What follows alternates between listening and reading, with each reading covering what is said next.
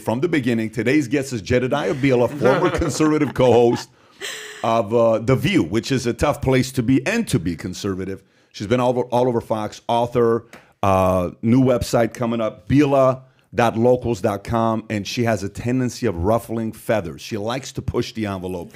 So tell us, is that genetics? Is that you? Have you always been this way? Well, I'm Italian, so, that comes with the turf. But, I think pushing the envelope today means that you're just being honest with people. So I don't toe a line for politicians. I don't toe a line for a political party. I really tell you what I think. I am a conservative, and I think I'm getting increasingly conservative as the days pass, to be perfectly honest. Libertarian, conservative. I hate these labels. It's like they don't mean anything. I'd rather just tell you what I think. But I'm not someone who's going to get 100% behind a politician and decide whoever this politician is, I'm going to support everything they say because I, bow down to them. And I don't play that game. So I think what you get is honesty, and that makes people mad sometimes, and that's perfectly fine with me. I'd rather give them the truth and have them be mad than lie to them and have them love me. So what's crazy is that's the ideal person to be on The View, right? Somebody like you. They like. The other day I saw the article, the fact that they're having a hard time finding somebody to, replace a conservative co-host. But this person, the demos of this person has to be somebody that doesn't like Trump, believes January 6th was an insurrection. They have to be pro-vax. They have to be somebody, not pro-vax, they have to be somebody that's vaccinated. They have to be somebody that is supporting Bill. It's like so many different things to say, this is what we're looking for. Why don't you just go out there and say, you're looking for a fifth Democrat to be there, right?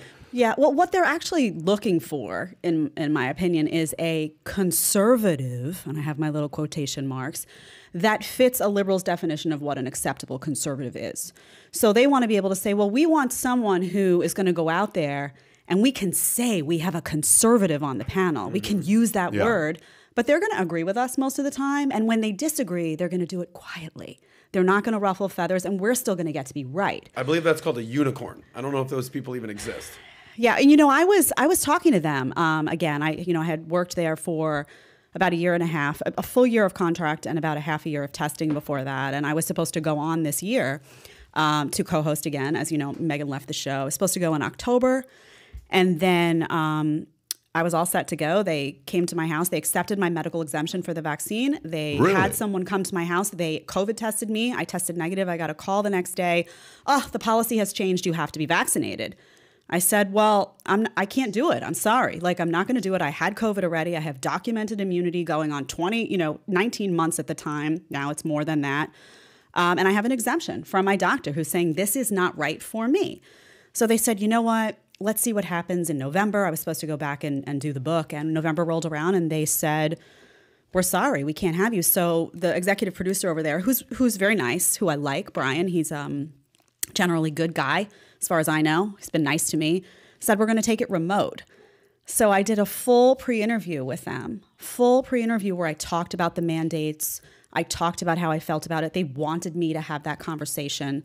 They grilled me. Did they prep you? Did they say, we're going to ask you? Or was yes, okay, 100%. So you knew that was going to be 100%. Because she said, let's get the elephant out of, yes, they said, no, they said, where do you stand? They knew where I stood because I had been very vocal about not only the fact that I wasn't vaxxed. All over Twitter was me saying, these mandates are not scientific. You cannot justify them. Here's why. So they knew where I stood. We did a full pre-interview.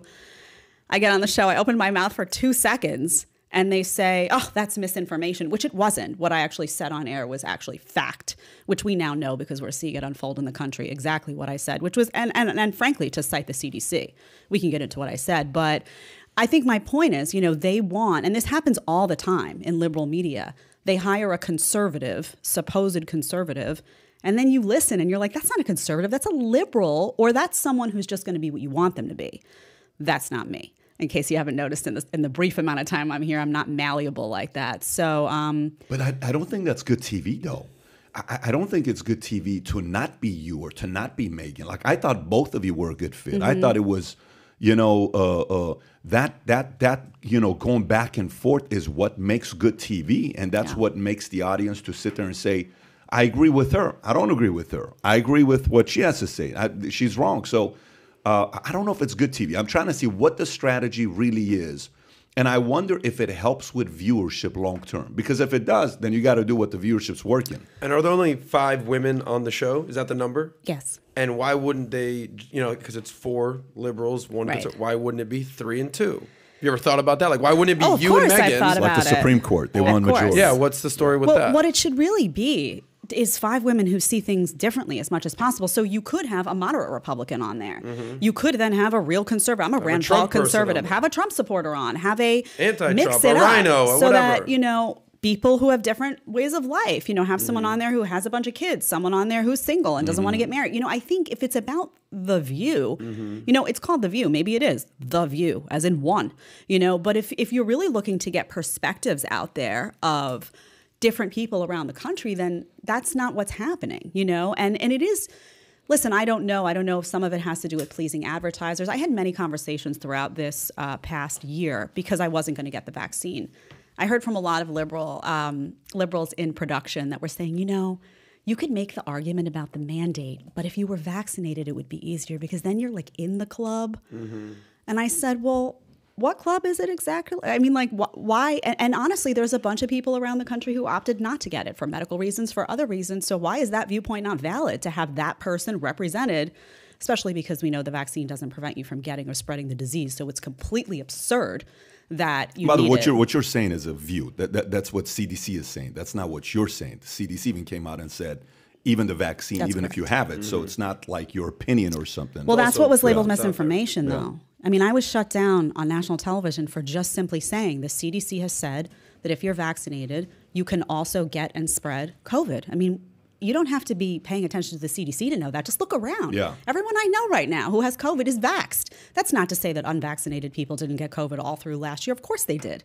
But that shouldn't be, it's active discrimination against people, and why are you not honoring medical exemptions? And why are you not accepting the reality that everyone has an individual medical history with a past, with certain, reactions they've had to X, Y, and Z. So, these are political talking points that are being But the thrown argument around. to that, to Yeah. your point, is that if you are vaxxed and you do get COVID, which I agree with you, like, you were down in Miami. I was down in Miami for Art Basel. Everyone I know got COVID. Literally everybody. Like, boom, COVID bomb. Vaxxed, non-vaxxed, whatever. Correct. But the argument to that would be, if you are vaxxed, it'll be less severe. It'll keep you out of the hospital. It'll keep the hospital from going over capacity. What are your thoughts on that? So that doesn't justify a mandate, though, because if you're going to do that, talk to me about obesity. Talk to me about smokers. Talk to me about people who drink too much. Talk to me about people who don't exercise. There are a whole bunch of lifestyle reasons that cause people to go into the hospital and burden the hospital system.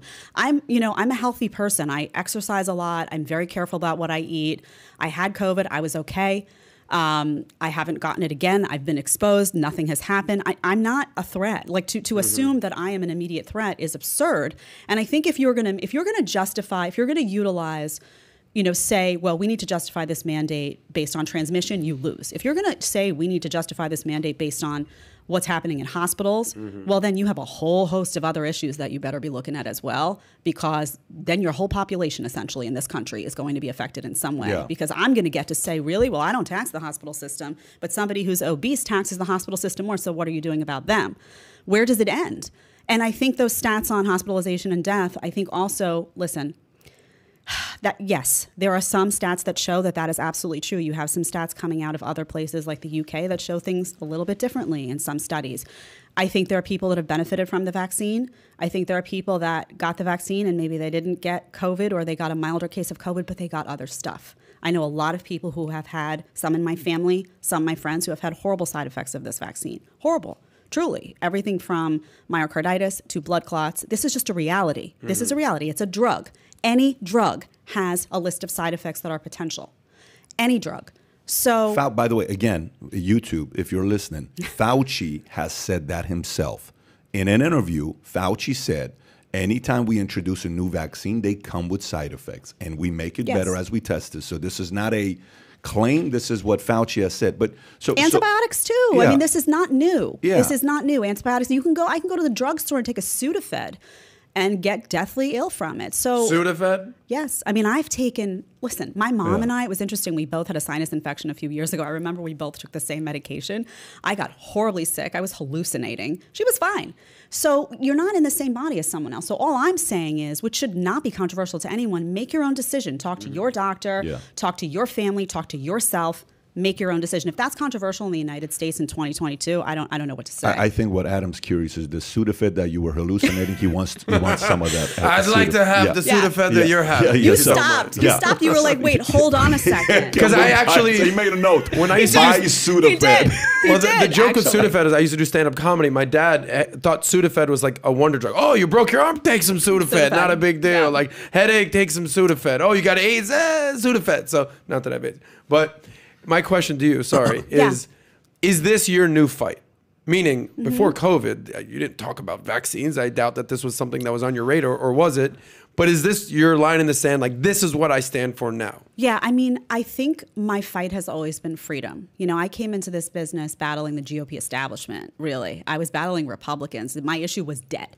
My issue was like, why don't they care about the debt? You know, specifically Republicans or just politicians? Well, I was general? mad because Republicans claimed to care about the those fiscal things. conservatives, right? A lot of Republicans were claiming to care about those things and weren't doing anything about it. And I saw the rise of the Tea Party movement, and I know they've been vilified. But I went to a lot of those rallies, and a lot of it consisted of regular people who were tired of all of this nonsense.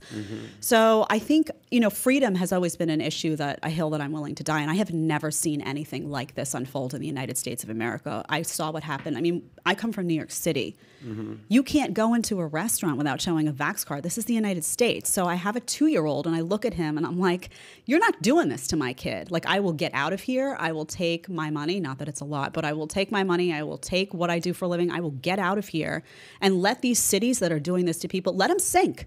Let them figure out that you can't act this way. So this is my hill to die on, not because it's, you know, I'm not someone who's like, I'm an anti-vaxxer. You know, that's not my position. My position is, how are we now in a place in this country where someone can't make that decision for themselves? And these pharmaceutical companies that have liability protection, why can't you ask about that? Why can't you ask questions and just say, hey, why is that the case? Or what are the side effects? Or, gee, you know, my risk assessment for me is not the same as the risk assessment for a 90-year-old with 4 comorbidities. These are not questions. These are questions you're getting censored for. Okay, we're in trouble. Are your parents then.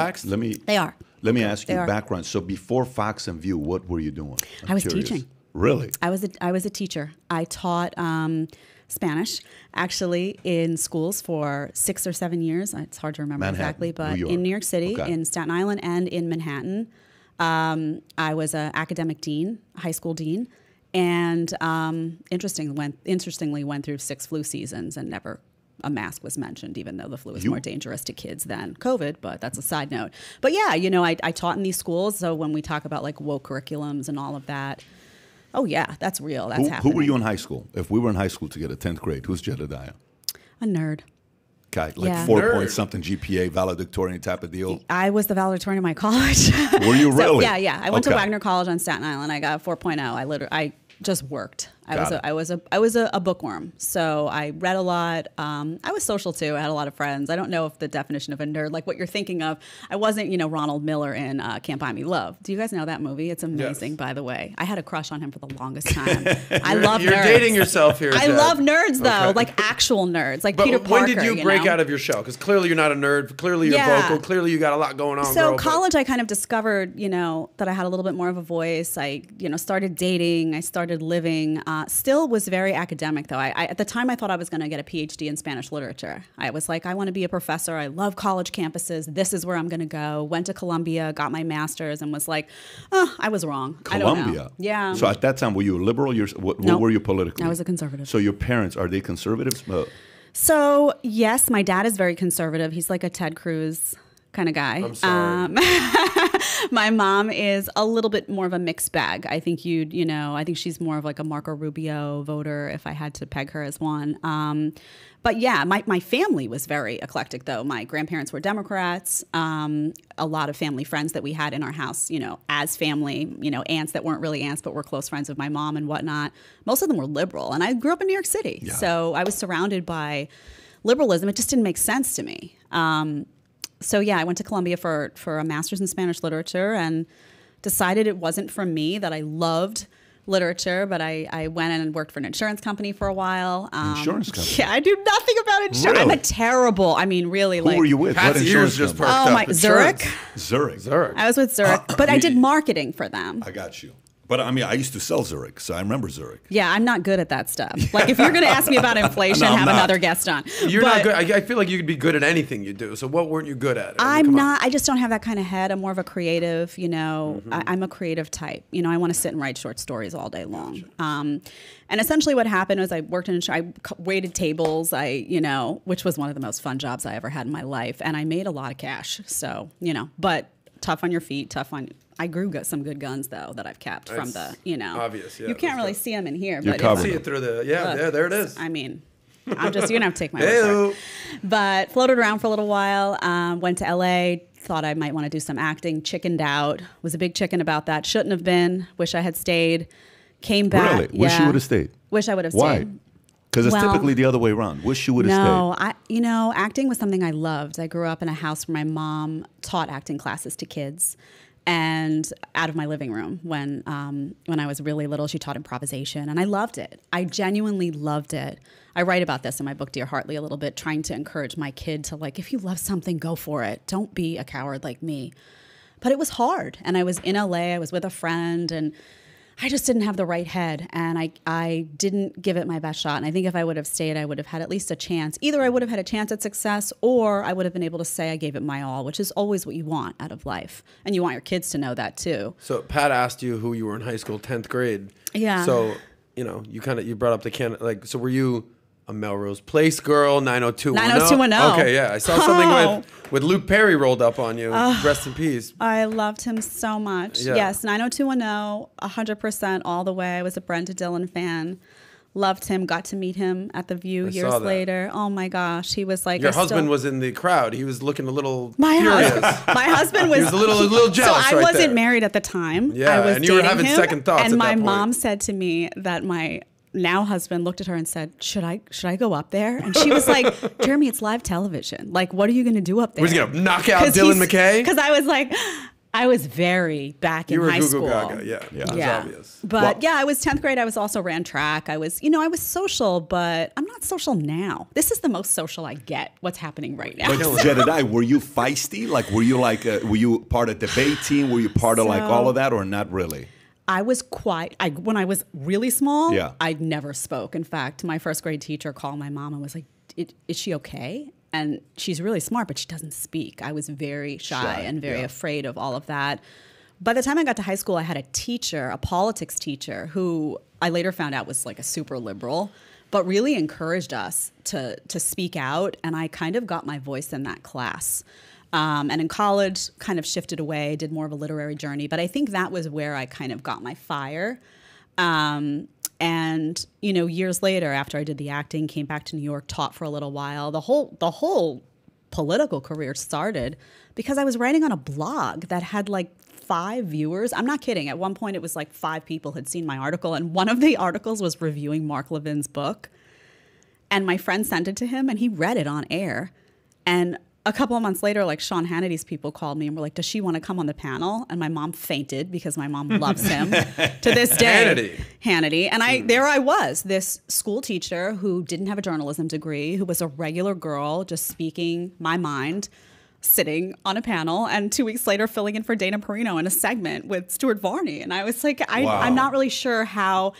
I think there was just a hunger for a regular voice at that time. Well, Ron Paul said the best thing. Ron Paul said when he was doing what he was doing full time as a doctor, he started going and hearing a economist speak. Mm-hmm. He says, when I left, every time he recommended a book, I'd go back and read the book. I'd go back and read it. Now I got obsessed. He says, so I kept going back every time he was giving a speech. He said, eventually I went up to the guy and said, listen, I can't help myself. I'm addicted to this content. This just makes a lot of sense. Liberty, freedom, all this stuff. He said, this was never things I thought about. He says, what do I do with this passion? He says, don't worry about it. He says, keep talking about it. Keep writing about it. The right people will find you. Yeah. People found you. So was Fox found you first because the Mark Levin, and then The View came in? How did View approach you? So Fox found me first, and I wound up doing a lot of free television, which is what happens in TV. Everyone sees that you're on TV, and they're like, oh, you're a celebrity. You're broke. I was broke. I had been on a teacher's salary before that. I don't come from money. I grew up in a very middle-class family. My parents struggled to pay the mortgage. I didn't have that. I didn't have any connections to the political world. Like, my parents weren't in politics. So I did a lot of free TV, and then I got my first contributor deal over at Fox after maybe a couple of years of doing free television. I did not only free TV at Fox, I was doing, CNBC, I was doing with Larry Kudlow at the time, I was doing MSNBC hits. Kudlow, I mean, that's serious financial conversations right there. No, I mean, yes, but not mine. Mine were more like culture. We'd do a panel but I would find myself in these places and be like, wow, I'm building a career, but broke. Nobody knows this. Maybe I should have told everyone, hey, make a donation. Fake it till you make it, girl. Fake exactly, it till you make it. Exactly. Yeah. And I got my first contributor deal. First contributor deal was small. I mean, it's not money that you're making, but from there I signed 2 deals with Fox that were for a contributor, and then The View came. And it's funny, I went to Roger Ailes at the time and I said, The View wants me to come on and guest host, and typically Fox doesn't let you do any of that stuff, but he was like, well, I think it'll be really good for the network, extra exposure, and you're not going to get the job. And no way. Yeah, because I was so new, I was so green, and I was like, okay, I knew I had a shot at the job. But did you take that as a challenge, or was it just kind of like, are you like, I'm gonna crush this one show when I get on? They're gonna know I belong here. Well, once he gave me in writing the approval, I was like, wait till he sees what I do over there. Did he become Pat talks about find your enemy to get motivated, right? Did that become your enemy, proving Roger Ailes, the legendary, great, controversial Roger, is that your enemy? Well, I think it was, he had launched this huge television network. And, for a while I had been a contributor, but I wanted to fill in on shows. Like I wanted to host. And he was always like, you have to earn your place to do that. And then here comes this network TV show that's like, we'll give her a chance. And he was like, oh, you don't, almost like, she's too green. And I went, I got the job. Boom. So, God, I love it. I love when people are underestimated. So when you go, at what point did they just tell you right there, listen, we want to talk? No. So I had to test there too, which I was fine to do because I was employed. I had my Fox contract and I would show up at The View. I did a few months of testing with a bunch of people that were testing. I remember Melissa Joan Hart was testing. It was like a lot of celebrity at the time. Yeah. What are they asking you? I'm curious. Like when they're sitting there, they're interviewing you. Do they ask you like, so what do you think about this? What do you? Is it that kind of a conversation? So I did an interview first with Candy Carter, who I really like. She's still at ABC. She's really nice, fun. And she asked me a zillion questions, like, how do you feel about this? And how do you feel about that? And they wanted, the claim was that they wanted diversity of thought on the panel. And they wanted someone who was going to be tough to stand up to the other opinions. So it was a very long interview. And I left and I was like, I don't know what happened. Like, I don't know. And then she was like, all right, we're going to put you on. So they put me on. Oh, it was long. It was like, I felt like I was in there for like a couple of hours, honestly. Okay, got it. It was long. And you said it's a panel or it's just Candy? Well, it was just me and Candy for the interview. Got it. And then I think I met with Candy. I think I met with Brian. I met with a few people. And they were like, okay, green light her. Let's put her on and see what she does. So I was this girl who had just a couple of years before that been writing for a blog with like 5. What was the timeline? But by the time Levin brought you on, you're on Hannity. A couple of years. Okay, so you'd put in some work. But you got to realize, a couple of years is not a long time. People have to. This is very important for people that are listening to this. Look. Whatever situation you're in with your life, like sometimes people, like the part she talked about, she did so much free TV. Mm-hmm. That's the part a lot of people don't want to do. You're going to have to work and get underpaid for a long time until you get your break. And she got a break. It's a beautiful story. That's exactly how capitalism works.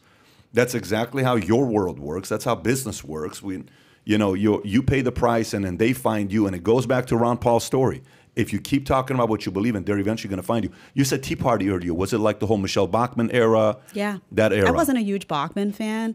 I came in, you'll hate this probably. I could just tell. I just can read people I guarantee it. I came in being like a Sarah Palin fan. And the reason I was a Sarah fan, now I know Sarah, so I know a little bit more about her. Sarah Palin? No, I see you as someone who probably, I don't think she'd be your first choice. Let's just say that. But, and you know what? Not only me, 99% of America as well. So. But there's a reason for that because you've been told about Sarah Palin, and most of it's not true. But regardless, I got interested in Sarah Palin. I'll tell you why. Because first of all, she just kind of showed up out of nowhere. But I saw that McCain plucked her out of nowhere because she could see Russia from her house. She never said that. I wasn't a McCain fan. Look at us having the View battling it out. She never said that, but not that way anyway. But yeah, I wasn't a McCain fan, but I was like, who's this woman? And the only reason she was interesting to me was because media couldn't stand her from second one. And I saw the takedown and I said, okay, let me figure out. Maybe she's terrible.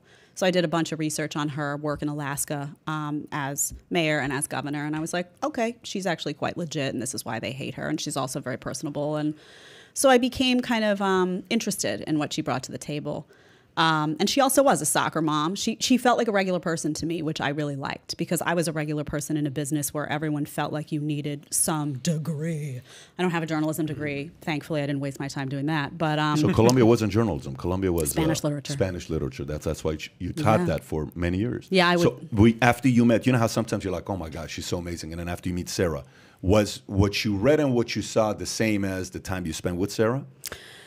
Sarah's just a regular person. She's just a mom. She is a well-intentioned political figure. She makes mistakes. She's not always the most articulate in expressing her ideas all the time, as neither am I, neither is anyone else. It's hard to be in the spotlight sometimes. She has a great record in Alaska. I know they destroyed her once she went back. A lot of Oppo research. I mean, the media landed in Alaska. They were like, we're going to land there and we're going to figure out what's wrong with her. They were reading her emails line by line by line, which is interesting. They had no interest in Hillary Clinton's emails, but where she lied repeatedly. But can you imagine, like, you're being told you're going to be working out of Alaska? Here's where you're going. That's your job. Wasilla, Alaska. Wasilla. My question to you on Palin is, I actually completely understand why. Regular girl, soccer mom, totally get that. As far as Vice President of the United States, do you think she was a little over her head? No, I think she had a really horrible team around her that didn't really support her, and I don't think she really understood. I think she understood establishment politics in Alaska. She was governor of Alaska. Yeah, and she wasn't like a little small city mayor, Pete Buttigieg, South Bend, Indiana. That's true, and Pete Buttigieg has been glorified for that limited record that he has. That he did fix a lot of potholes, so let's have a little respect. There you go. Took 2 months off. Pat was considering That's interesting, though, because think about the way those two people were viewed. Yeah. One was glorified and covers of magazines, and one was like, oh, she's not up to the job. She knew a lot about the establishment in Alaska because she was dealing with the Murkowskis and all that, but I don't know that she was prepared for the national stage and what that was going to look like. You think that was her team or the McCain I think it was the McCain platform? Team. No, I knew her team, Meg Stapleton and all them, but no, But regardless, whether you love her or hate her, I mean, she was demonized from day. The woman didn't have a chance. But just think about anybody that's announced as a VP. Go think about what VP people were like, oh my gosh, this is fantastic. Even Pence, when they said Pence, did you know Pence? No. Did you know Governor who Pence was? Did you sit there and say, that's the right selection? Nobody's first pick was Pence. Nobody's second pick was Pence. So McCain, like the whole conversation with Giuliani, what Giuliani ran on in first time he ran for president, if he would have ran on that, and that was today, Giuliani's a president. If Mayor Giuliani ran. So sometimes it's also timing. When you're the first person that's going to come out as you're the VP, you're a woman, you're going out there, chances are you're probably setting the tone for the next person that's going to go out there and win. It's not you. Like, you know how you think about Friendster, Facebook. Before Facebook was what? MySpace. Before MySpace was Friendster. What happened to Friendster? Yeah. Are you still on Friendster? Yeah. I send you friend requests. I haven't gotten it yet. What do you mean? I'm messaging you all day. Oh, that might be a different Patrick Bet David. That's a That's different David Bet Patrick. Yeah, by the way, so when you did get hired with The View, is it a contract of, do they pay in the format of one episode? Is it a 6-month contract? Is it a 3-month contract? What's the agreement? So I'm trying to remember my contract. I basically had a 3-year contract, but at the end of each year, they had the opportunity. They had to renew me. Got it. So you had a guarantee of a certain number of appearances. I wasn't employed at ABC at large. I was employed by The View. Me personally. Megan may have had a different deal. How different is that? Is that separate? Because if you're it's actually much safer to be employed by ABC at large, because then if something goes wrong with The View, you can be utilized that makes sense. by It's other a larger shows. corporation. I didn't fight for that because at the time, frankly, I don't think I had the credentials to fight for that. And secondly, I wasn't sure how it was going to go, and I wasn't sure what was going to happen. So I was comfortable with the contract they gave me and rolling in. And was it decent pay? Was it? Yes. Okay, so the pay was decent. It was a raise, which was great. Yeah, I was the smile says a story. That's good. It was a Are raise. you still in touch with any of the ladies on The View? Whether it's the conservatives, the Abby Huntsmans, the McCains, the Joy Behars, the Whoopies? I was until this appearance that just happened. I mean, I actually maintained a pretty decent friendship with Sunny, with Sarah. Occasionally would exchange with Whoopi and Joy. My time on the show was actually okay, because even though we duked it out sometimes on air, we actually really got along behind the scenes as a group. It was a cast that really liked each other. Yeah. So I left, and even though I was fired, inexplicably overnight, I didn't hold that against the cast. And there were people that worked there at the time that aren't there anymore that were responsible for that. But I left kind of feeling like these were still my friends and my family, and I was sad. So I didn't trash them in media. I didn't do any of that. And it wasn't really until this last appearance that I just felt like, wow, that was pretty horrible what happened on air, because you guys knew what I was going to say. And I really thought I was there to have a conversation because I know them. You know, Sonny was at my wedding. You know, I know these people. Yeah. And I said, if you're going to invite me and you know what I'm going to say, either say, forget it, you're not coming on, or let me talk. Let's have the conversation. Who's the biggest advertiser for The View? Do you know? Like, I don't know, but I know. You know, Big Pharma's in that's all what I these was places, gonna of ask. course. So, Yeah. but can you Google and see who's the biggest advertiser on The View? I looked it up in 2015. A bunch of advertisers dropped, but that's not the article I'm looking for. I want as recent as possible. Let me go back to it. From the day you got fired, how many days prior to that was when you questioned Hillary Clinton? Oh, I think it was 4. I think I questioned her on a Thursday and lost my job on a Sunday. Oh, I didn't know that. So Yeah. 4 days after you questioned Hillary Clinton. So what happened there was, and I've spoken about this with you know, Sonny recently, that we were like, no one really understood what happened there, and I don't know if it's attributed to the Hillary Clinton interview. I really don't. I have no idea. What why year I was this? fired. 20, was it 16, 17? It's right around there. She was Right when her still book running came for out, what president, happened? or Yes. after she lost? No, it was after she lost. After she It was lost, after she wrote a lost. book called All right. What Happened. It was the first live appearance she did on The View, and she Yeah. asked the question. Oh yeah, that's right. I saw that. Which Yeah, was I a asked the pointed question. question. I had just re-upped like that summer. You know, you had to, like I said, they had to renew you. Even though you had a 3-year contract, they had to renew you. So I signed the paperwork. I was like, okay, I guess I'm in for another year. And that's the way I view this business. You never know. You could be out tomorrow, you know? So I was like, okay, in for another year. I asked what I thought was a pretty benign question. I asked her, I said, listen, you know, you're acting like you're surprised that Trump won, but it sounds a little tone deaf to me, because I was talking to people around the country who were disgusted with a lot of what was going on. Like, looking back, do you see that maybe these people voted because they didn't like what was happening in the prior administration? I thought that was a pretty fair question. Her face said otherwise. I didn't even get to ask about her emails, which was really what I wanted. There was a little bit of panic at the show that day, because I was like, well, can we show here that she signed a piece of paper that said she knows what these classifications mean, and she's denied that she knew them, but her signature, and they were like, I wouldn't do that. I wouldn't do that. There was a little bit of worry that it was going to be combative.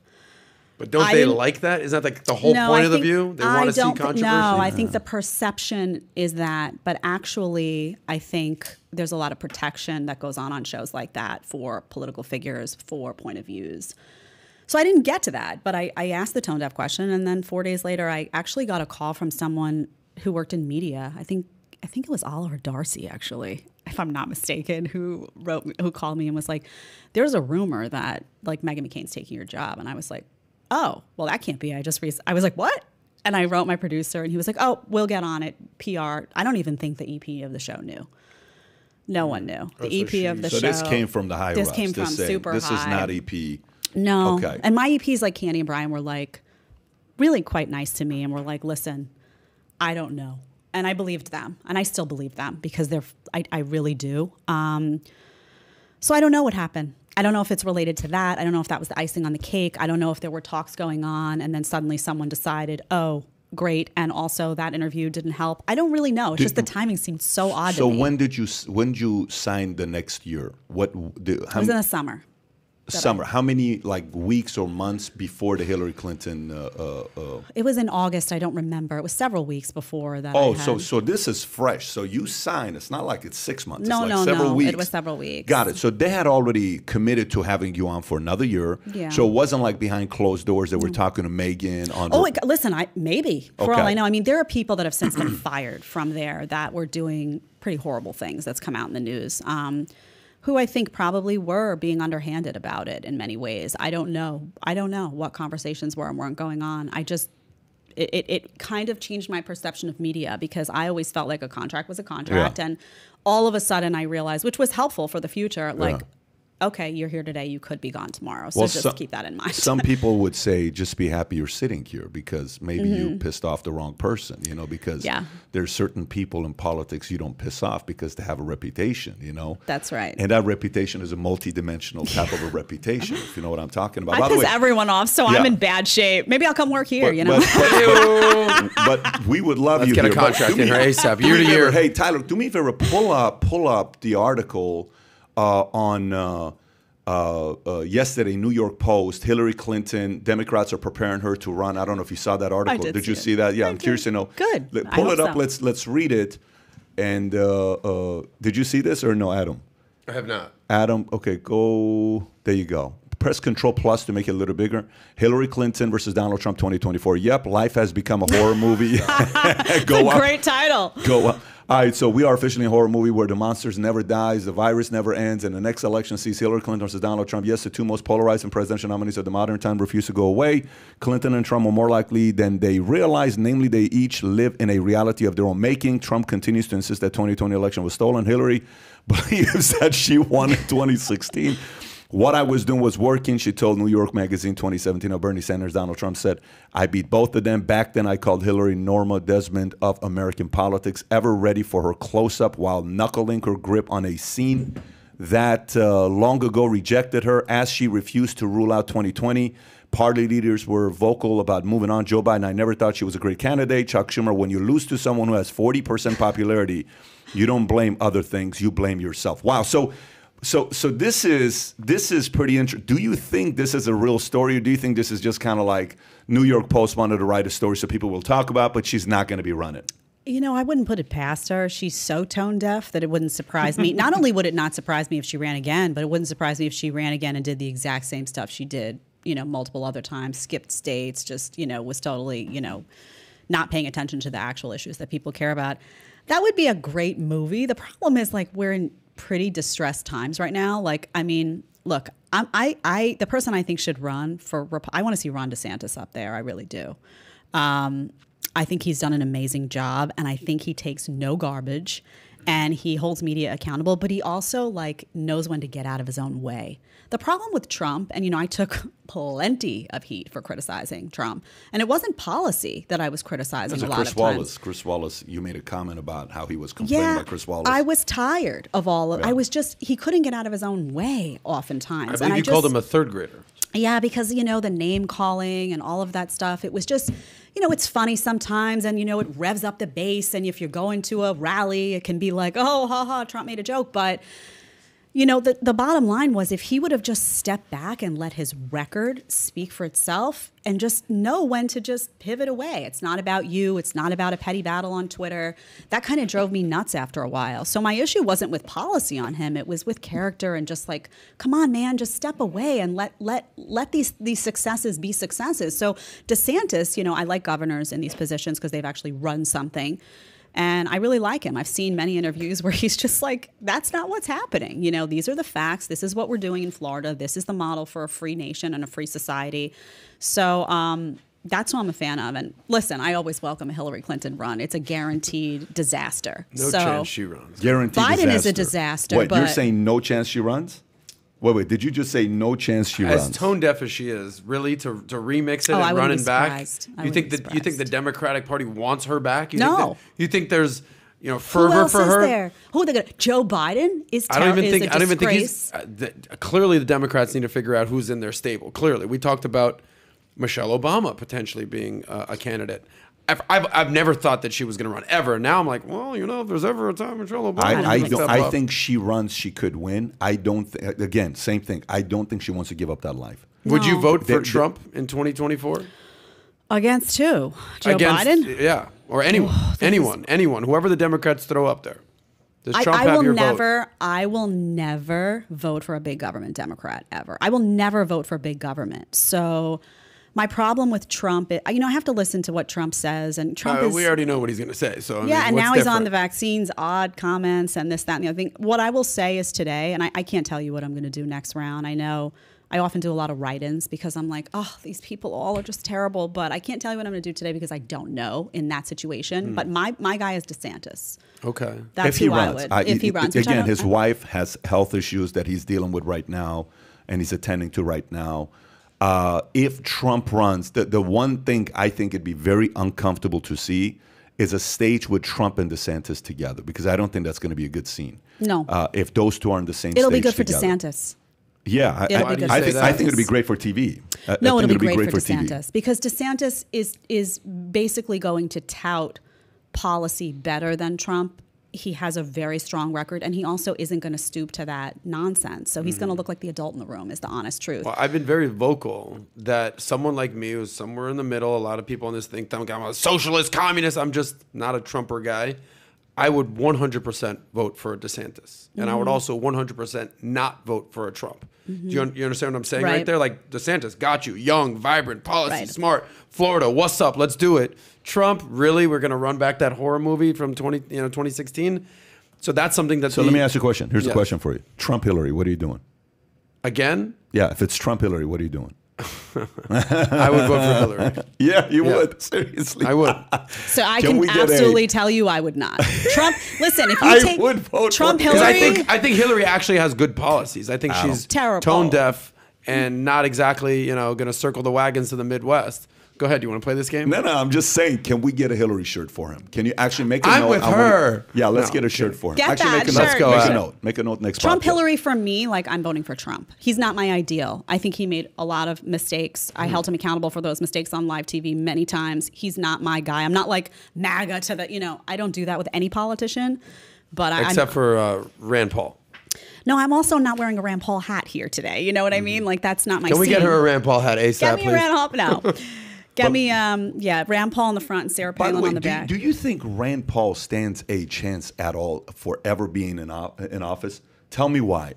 Tell me why. If you say no, what do you think? Does he stand a chance to be president? President, number one. No. Chief, no? No, I like him. Why I like not? him and I like what he's doing, but on the debate stage, it just doesn't work. He shrinks on the debate stage, really. You mean height-wise? No. I mean, like, he that, just kind of vanishes. And I feel like I remember, I always tweet through these debates, and I remember feeling like all of those issues that he really does care about, like freedom, and these are things he lives. He has trouble connecting to the audience on those things. Like, I want to see someone who people feel like, you need to be charismatic in politics. You need to be someone that people feel like that person gets me.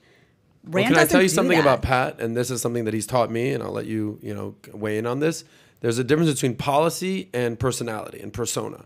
And, we have this debate all the time. Most people vote on persona, personality. Right. Rand Paul might have amazing policies, but people are going to be like, he's just born in the days of reality TV, social media. You need to be a big, vibrant, loudmouth mother sucker in order to sway the masses. Clearly, Trump did that.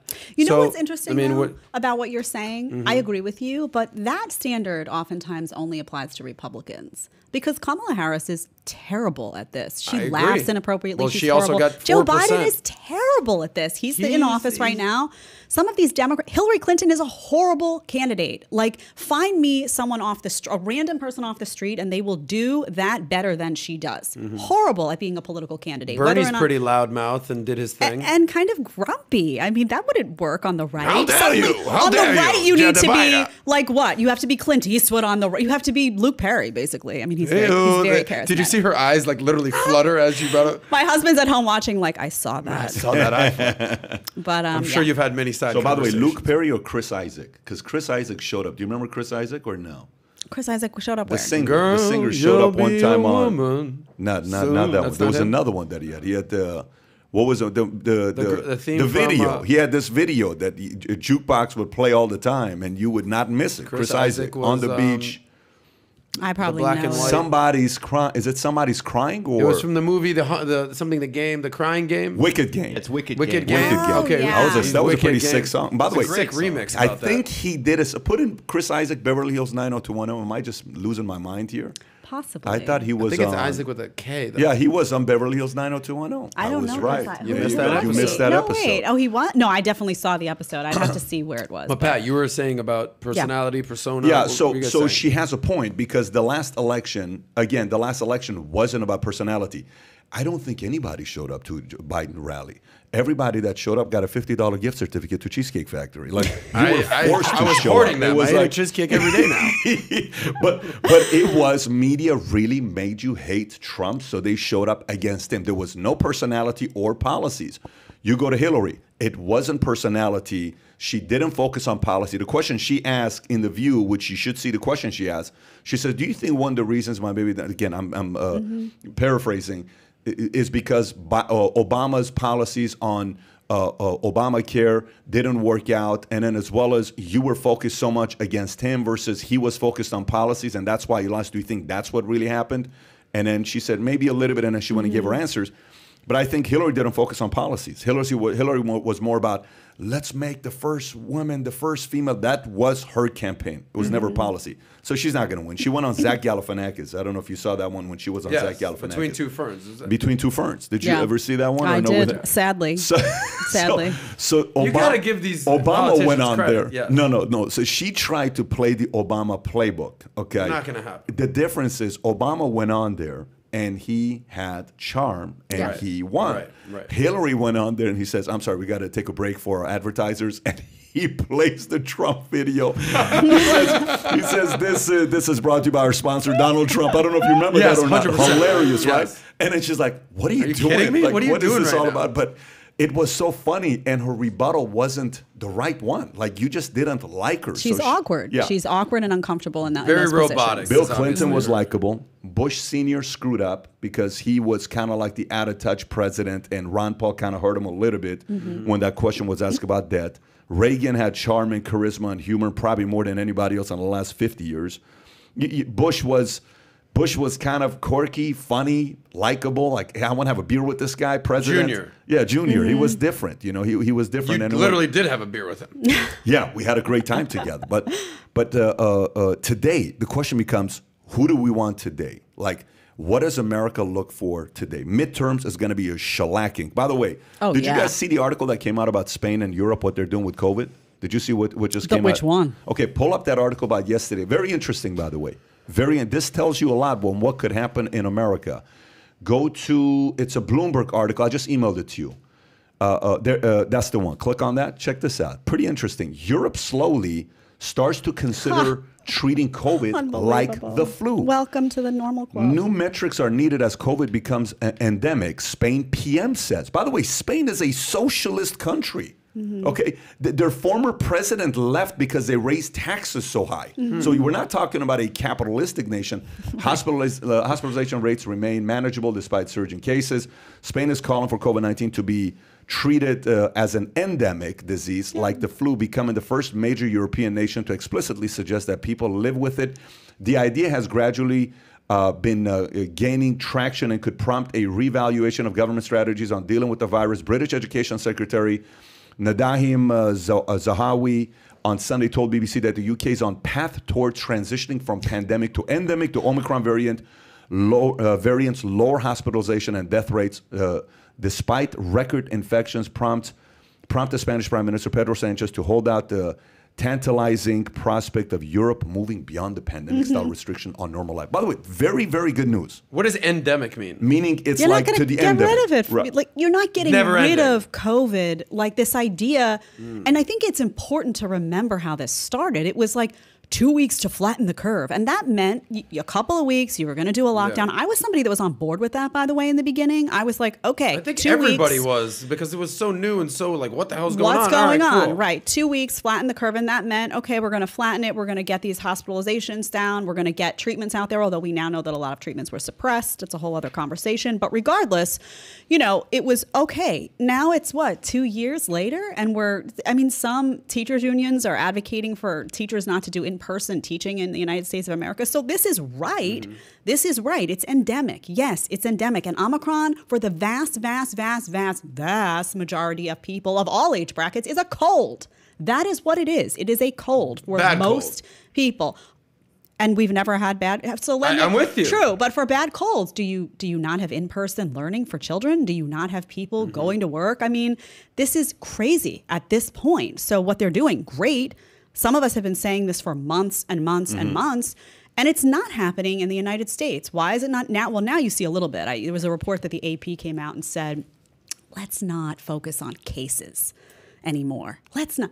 How convenient. You had a death tracker up on CNN for how long? Well, of course, you're not going to focus on cases because a lot of these cases are asymptomatic people or people with mild symptoms.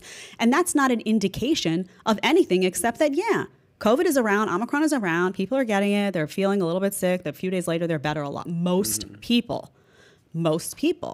So, media has changed. You're going to see a lot of manipulation come because they have to protect Joe Biden. And Joe Biden said he was going to get rid of the virus, and he didn't because he wasn't going to get rid of the virus. And Trump wasn't going to get rid of the virus. No one was going to get rid of the virus. Trump also said that it's going to be here today and gone tomorrow by July 4th, or we're all going to be going to Easter together. Well, but here's what I would say. So guess what? America fired him, right? Which is fine. Yeah. Which is fine. But check this out. Here's the part, and I posted this the other day on a tweet.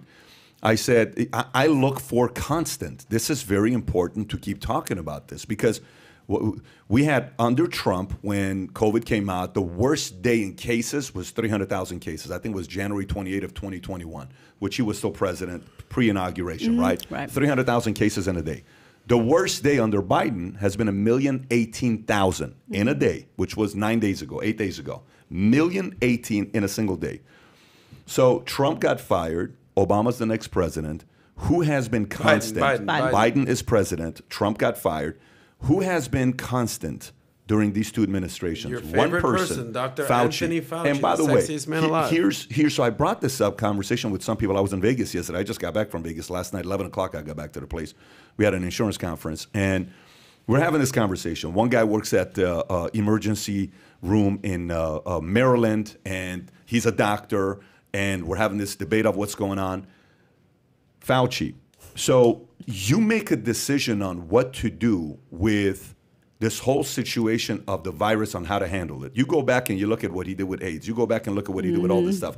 I'm not even going to go there. Just go read the book by RFK, The Truth About Fauci, if you haven't read it. If you're interested, it now. I think it's a very good book. It's a long book, but it's worth the read. I went through the book. It's fascinating. Here's a part. I don't think that position moving forward, I'm comfortable being one person. I don't think I'm comfortable with that. Like a Supreme Court situation. Think it's a Supreme Court model. I'm comfortable. It's a 3-2. It's a 4-3. He's 80 years old. It's 4-3. And you guys sit there. So guess what?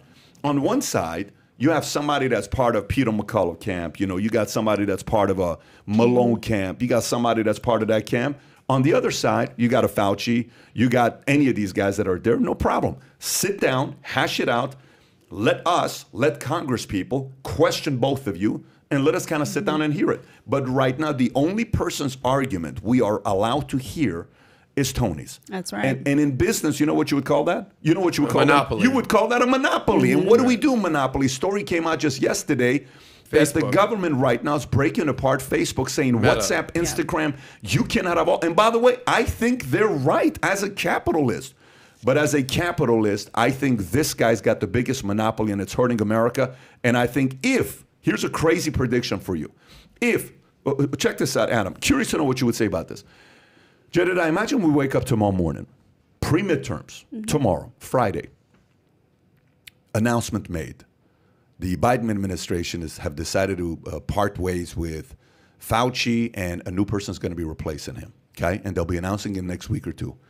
How do you think America is going to react if that were to happen? Actually think about, and by the way, so you have the people on the left, the 47%. You have the people on the right who are 44%. They're not going to change their positions. The 44% is going to be ecstatic. The 47% is going to be, that's the dumbest decision you ever made. I'm talking about the middle. Take the libertarians at the Green Party. I'd say the middle 12%. How is the middle 12% going to react if they announce tomorrow that Fauci is fired? Well.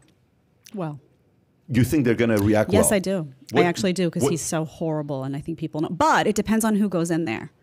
And what you're saying about, put someone who's like Fauci, put someone who's like Malone, let them hash it out. That will never happen because these people are big pharma mouthpieces. End of story. That's who Fauci is. He is a big pharma mouthpiece. He has lied repeatedly to people about a number of issues over and over and over again. He lied about what the vaccine was capable of. He lied about what it was incapable of. He lied about masks. He's telling people, don't see your unvaccinated family members. Why? Vaccinate. Everyone I know who's vaxxed has either can get it. They're spreading it. It's happening all over the place. Why?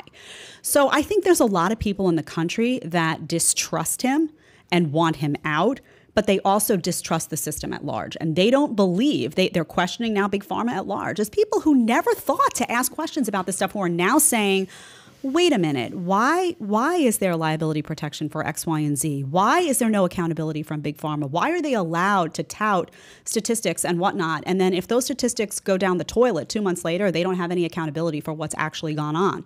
So I actually think the population would love that, but they would be like, okay, well, who is it now? And I don't believe that the Biden administration would ever put someone forth that would be neutral. Neutral is dangerous. Well, and they tried that with Corona. They had, remember the task force? Yeah. They had like 6 or 7 people on the task force. They had the lady who wore the scarf every day. You had Deborah Birx, you had yeah. Fauci, you had everybody else, and everybody was in conjunction except for one scientist, was Scott Atlas, and they squashed him. Not only did they squash him, but they squashed all of the doctors in the Great Barrington Agreement, it's called, or whatever it's called, Declaration, Great Barrington Declaration, that were coming out and saying, let's focus on the vulnerable here, but you can't lock down a whole society. You can't do this to kids who are not at risk of this infection. I mean, kids have a 99.997% plus survival rate to COVID-19, and that is when you're even counting deaths as with COVID as opposed to from COVID. So they're not interested in what you're suggesting. That is not interesting to them. What they want is, this is the path. People that we know that we want their pockets lined are going to get their pockets lined. They also wanted fear and despair in the population.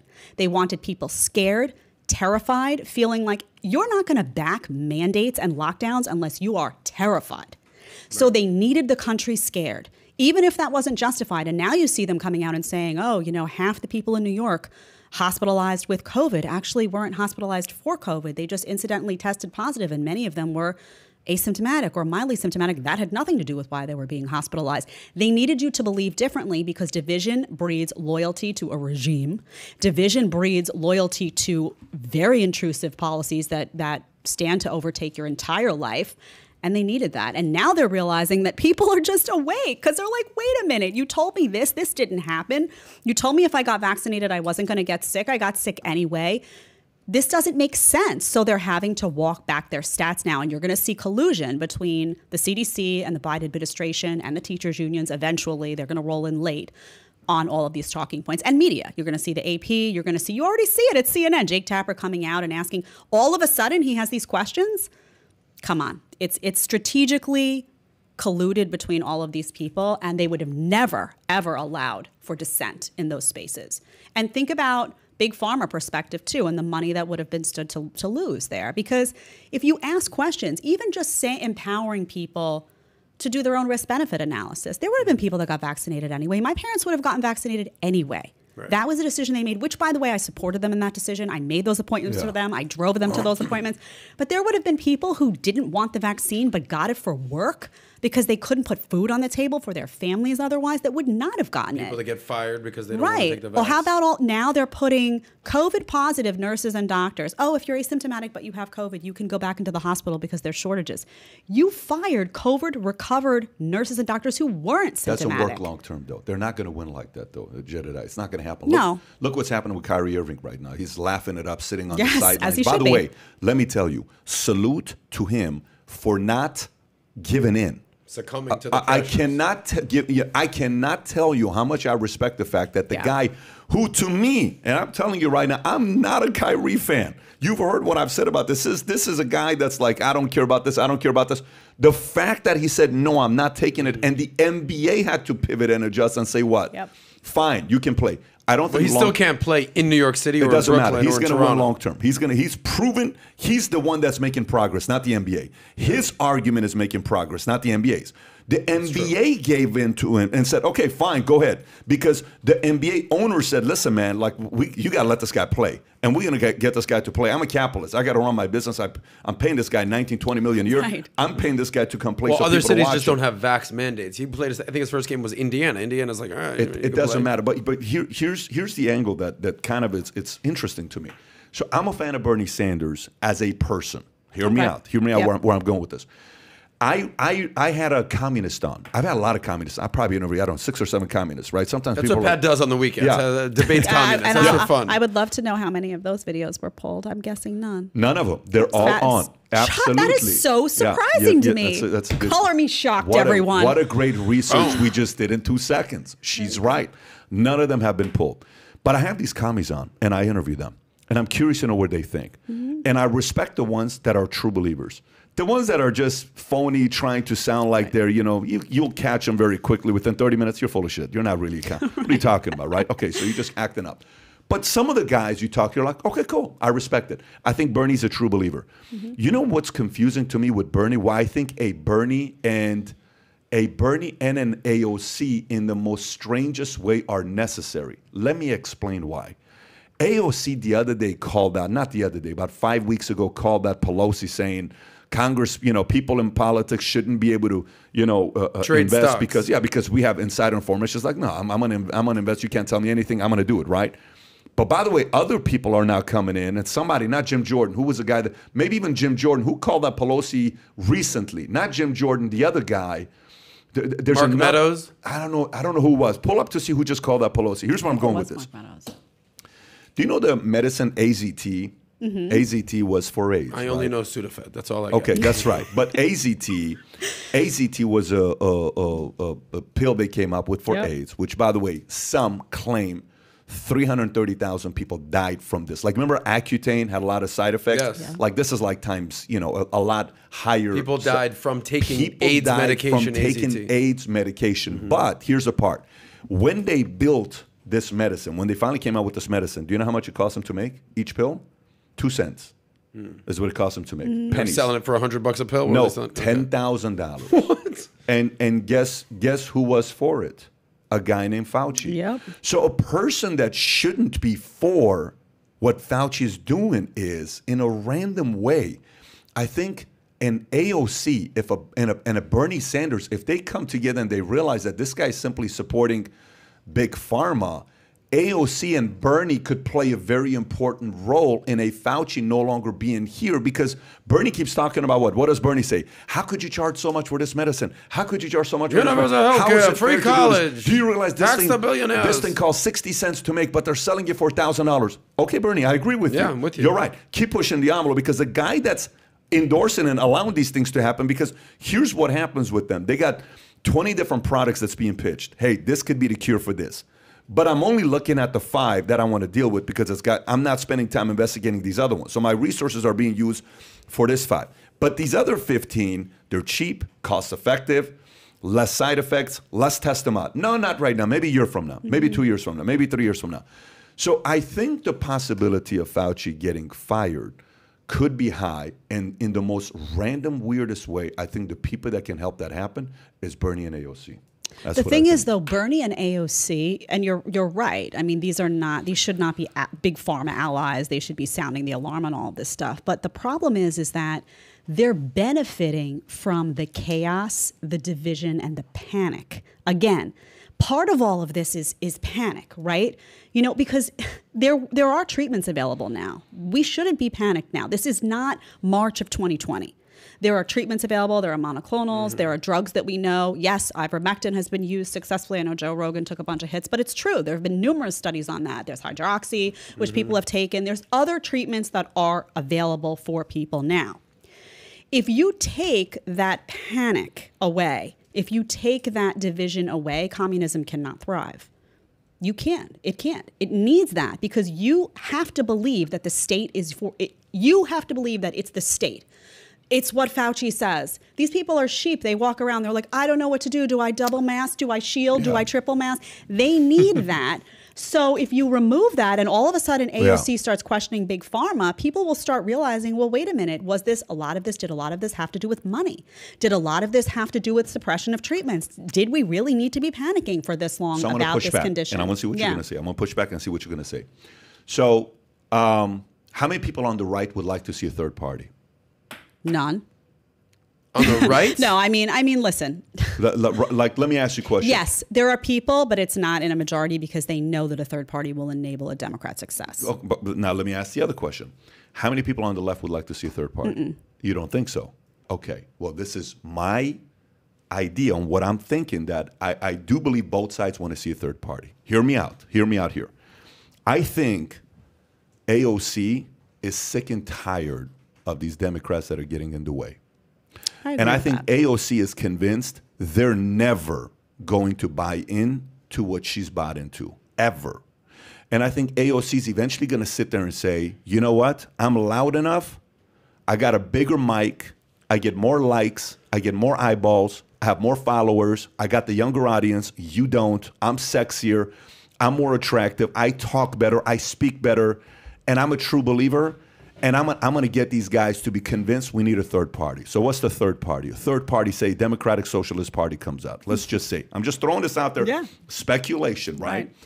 I think where that 12% of America wants to go to, that I think America is run by 12%. I don't think America is run by anything else but the 12%. In the middle, you mean? In the middle, I think 12% runs America. I think all the other guys are just wasting time. 12% of America runs America, period. It's a 12% that was like, you know what, I don't know about Trump. Let me go over here. It's the 12% that said, you know, I don't know about Obama. Let's go to Trump. It's the 12%. The 12% runs in the Rust Belt. Everybody else is just talking. Ohio, Michigan, Wisconsin, Indiana. Everybody's talking. 12% is the one that runs the country. I think if it gets to the tipping point where these guys are eventually sitting there having a strategy session, because I think the four, you know, what did he call the four girls? What's the squad? Right? I think if those guys are sitting behind closed doors and saying, hey, girls, you know what? Let's do it. Let's go. Let's go all out. Here's what we should do. Now, you're shaking your head. No, I see where you're going with this. I'm telling you right now, I actually think that's good for America. I actually think it's good for America if some of those guys go and some of the people from the right go, because I think the left What do you mean on the right? I think from the right, they're like, screw this. I want to be a libertarian. I'm going to go independent. Let's push. Let's actually bank on bringing a Ron Paul, not a Ron Paul, the founder of the internet. What's the guy? The guy that heard Bush and is out, not Al Gore. Ross Perot. Ross Perot. Yeah. Let's get the next Ross Perot true believer. A Shamat type of guy. A person like that's like, screw Republicans, screw Democrats. I'm an independent. I'm a real independent that can make sense. That's a salesperson that can get you to say, this makes sense. Like you're saying, Rand Paul doesn't. He's so intellectual that he can't speak the language of the average person.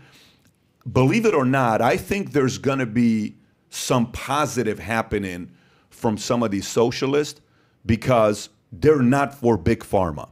And if you have to look at enemies, like if you sit there right now and make a list of enemies, like concerns, like if you sit there and you got, I don't know if you guys got kids or no kids. One kid. One kid, really? Hartley, 2 years old. That's the name of her book. Dear Hartley. Dear That's Hartley. right. Dear That's Hartley, my baby. Who are you writing down over there? You wrote an enemy down, I feel. 2 years old. No. I wrote a little note for myself. He's too perceptive. He's too perceptive. I got a 9'8", 5, and a 6.5-month-old baby. Oh my God! Right? How are you not exhausted? Vampire my blood eyes right don't here. see anything. But anyway, so here's where I'm going with this. I think those guys are ambitious enough to believe that. And I think if we look at the current enemies, look at the list of top 10 enemies. Like, you're raising kids. And you say, who are the enemies of me raising kids? Well, what school am I going to put them? Teachers? Like, weird things you think as an enemy of a kid. A teacher, a friend, a coach, a Sunday school teacher. Like, you got to be kind of keeping your eyes open to see who's there, right?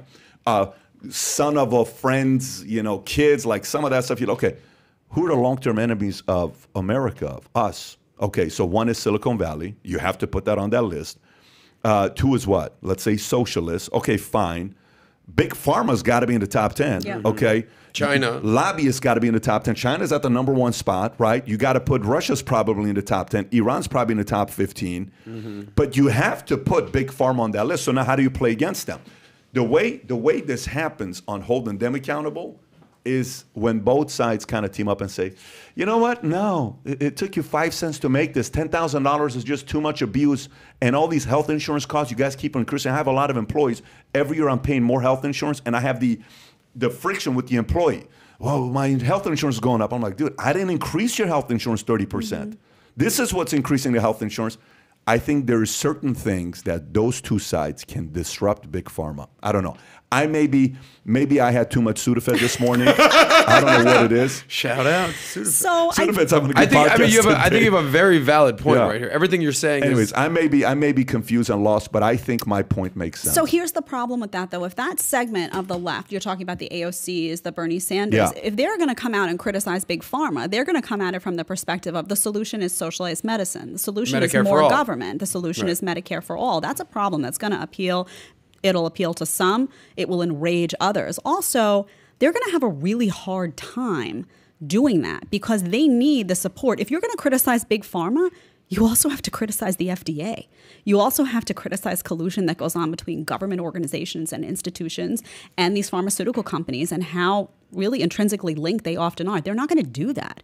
So the right is, the people on the right who criticize big pharma will come in and say, well, they'll talk about profits, but they'll talk about the answers to a lot of this is innovation, is choice, is freedom, is opportunity. The people from the left who criticize big pharma are going to say, well, they're all about profit, and the way that we fix this is that we remove profit. And then you have socialized medicine where people are waiting, lines and lines and lines, and you have government deciding for you. Instead of big pharma deciding for you what you need this, you need that, you're going to have government deciding it for you. And yeah, maybe it'll be less expensive, but I don't know that the outcome is any different. So I think it's very tricky. My question is always, how much support? I know AOC's popular.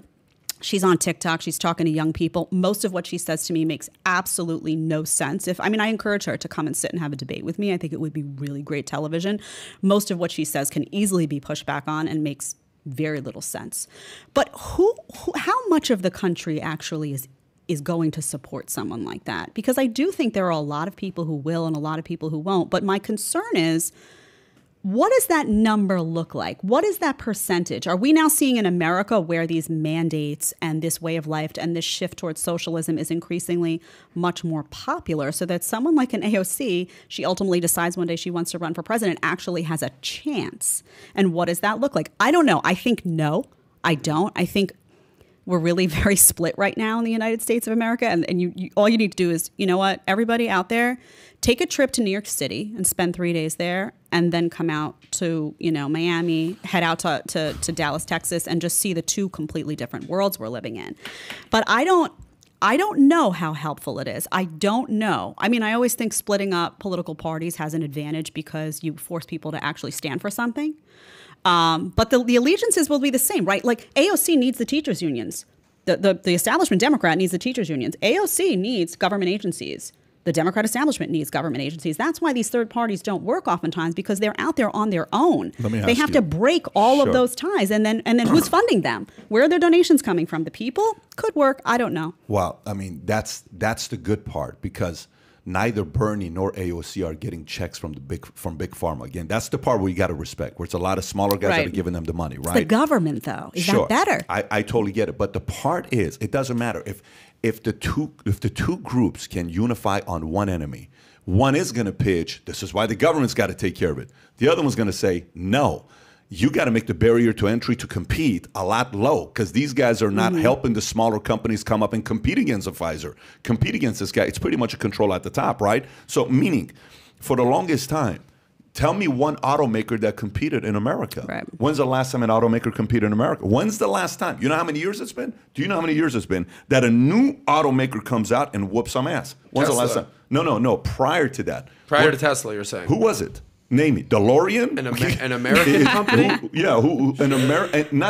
An American company comes out and competes. Other than the big three, other than GM, Ford, Chrysler. Yeah. Tell me one. Nobody. I can't even think of Do a you name. realize how many years that is?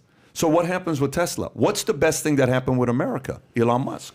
Tesla comes out, disrupts the automotive industry. They're scared. They're sitting there saying, holy freaking moly. Biden and his administration holds an EV meeting at the White House. They invite Chrysler. They invite Ford. They invite GM. Right. And the only guy they don't invite is the guy that disrupted the EV, Elon Musk. So how necessary isn't Elon Musk? Very necessary. But he's not a politician. So here's the thing. But I'm saying opposing. That. I'm saying if the two but Elon Musk is also not a Republican, right? Right. Elon Musk is probably independent. He's not a Republican. You can't sit there and say a Republican. Right. All I'm saying is, I think the people on the right, anything they say about Big Pharma, the left is going to say what? Yeah, they're going to say something like that. Well, how about the fact that, Ruber, Murdoch and what Fox is doing? But if an AOC and a Bernie says that, then Democrats have to sit there and say, ooh, maybe Bernie's right. Yeah, look, this is true. This is like this whole thing right now, the confusion with my body, my choice. Right. What is my body, my choice? Right. My body, my choice is what? Is, hey, if I want to get an abortion, it's up to me. Right. You're right. Look at the hypocrisy in the last 12 months. Yeah. You're right. My body, my choice. And that's a debate that's a little bit different too, because people always say, well, my body, my choice. You're right. There is a lot of hypocrisy from people who would argue, who would support abortion, but then would turn around and tell you that, the vax mandates are totally legit. But the difference with that is also because people will come out and say, well, that involves another person. If you're pregnant, that involves another life. That's a whole different pro-life argument that would have to be brought in and, debated. And I understand what you're saying, but I think that what you would be suggesting would imply that these politicians are principled and don't have those underlying ties to establishment X, Y, and Z throughout. Like, I don't think AOC is someone who's out there. You saw a year ago, I remember, she was making headlines. She was going after Pelosi. They were like, the division, the left is falling apart. She took 2 steps forward and she fell right back in line because she understands that there's a lot of power that comes from being part of something. She can criticize them. I don't know. I don't know if what you're talking. I think there are people who can break the system. Right. But I firmly believe that those people come from outside of Washington, D.C., not inside. Yeah. To me, I see Bernie and AOC that they believe what they're talking about. Bernie more than AOC because Bernie got married and his honeymoon was in Russia. I mean, did you go to Russia on your honeymoon? I didn't go to Russia. Well, he believes it, but he's not living. His lifestyle doesn't ascribe to what. True. I mean, he's got a ton of money. Yeah. And he does have a lot of money, but he's also a guy that in the area of going up against Big Pharma, I'm just telling you, he will play a very important role in beating those guys. He's very, very important in that area. Okay, you and I don't have to agree on, hey, you don't like Tyler, I don't like Tyler, whatever. Okay, so, but you like him, I don't like him, whatever. I like Adam, you don't like Adam, whatever. But if you and I agree and say, look, that guy right there, I don't agree with that. He does this, but that one thing, I can go on that one thing with you. Yeah. And you open them and say, look, folks, Bernie here and I don't agree on 99% of things. But let me tell you the one thing that we agree on. There's no way in the world medication costs $1,000 when they make it for pennies. That's the one area, Bernie. Is it fair to say we agree on that? I think we want to see that. We want to see it. It's never going to happen. It's never going to happen because that's not how the sides of the political aisle work. I read this book called The Power of Positive Thinking. You're very positive, and I understand. No, I in a different political environment, in a different world. I hear what you're saying. It sounds great that people would be able to focus on an issue, come together on different sides of an aisle, attack that issue. It's not going to happen because they see it as a domino effect and they're going in such drastically different directions solution-wise. That's the problem. My solutions are over here. Your solutions are over here. Never to come and meet in the center for any reason. I just don't think it's going to happen. But we can agree to disagree on that one. I'll watch. I want front row tickets and popcorn if that starts happening. Bernie, if you want to talk Big Pharma, please. You have the mic. Come on here. Let's talk. He's not going to do it. Big Pharma. I wouldn't be surprised if Bernie shows up one of these days. Okay, you talked about Rogan earlier, right? I want to read the story. Can you pull up this Tech Insider article that just came out, which is absolutely, and I'm going to give you a prediction. I'm going to make a prediction here with this on what I believe is going to happen next. Do you know which one I'm talking about? I emailed it to you. If you want to pull it up, you should have it somewhere there. So folks, a lot of people are not happy with this guy named Joe Rogan. Can you do me a favor and go to the actual article instead of just having it that way? Go to the actual article. It says, put Spotify, misinformation, scientists, police, those words, it should come up. Doctors call on Spotify to... Okay, there you go. Here we go. We'll read this. Doctors call, make it a little bit bigger so I can read it. Doctors call on Spotify to stop COVID misinformation, citing Joe Rogan podcast. The platform is helping damage public trust and scientific research, according to a letter signed by hundreds of medical professionals. I believe the number is 270, by the way, that signed this. Go a little bit higher. Medical professionals. More than 250 medical professionals have signed an open letter calling on Spotify to clamp down on COVID misinformation spreading on its platform, especially calling out the podcast of comedian Joe Rogan. The letter took issue with December 31st episode of Joe Rogan Experience podcast, when he featured Dr. Robert Malone, an immunologist who claims to have created the mRNA technology, but is now vocal skeptic of the vaccine that use it, by allowing the propagation of false and societally harmful assertions. Spotify is enabling its hosted media to damage public trust in scientific research and sow doubt in the credibility, data-driven guidance offered by medical professionals. Great words, by the way. The way they worded that sounds very legit. This is not a scientific or medical concern. It's a sociological issue of devastating proportions, and Spotify's response for alarms. The letter was first reported Wednesday by Rolling Stone. Okay, so now watch this. So now they're attacking who? They're going after Rogan, but they're really going after who? This is not Spotify. Rogan. They're going after Spotify. Okay, so who runs Spotify? Who is the CEO of Spotify? Who is the CEO of Spotify? Pull up CEO of the Spotify, okay, and you'll see who he is. Daniel Ek. Yeah, and what he wants to do, okay? What he wants to do. Swedish billionaire, Yeah, by the way. Swedish billionaire. Here, he's 38 years old. Young dude, And he wow. wants to win that game. I think Michelle Obama's with them, podcast. Kardashians, I believe, is with them, podcast. They're going after all the big names, right? Where's Obama and Yeah, I know. Bruce Springsteen. Yeah. Here's all I'm saying to you. Watch in the next week, 2 weeks, 3 weeks, 4 weeks, if they go after this guy. Because now he's a target. Okay, watch if something comes out with a Me Too, drug habit. Watch if something comes out with his personal life.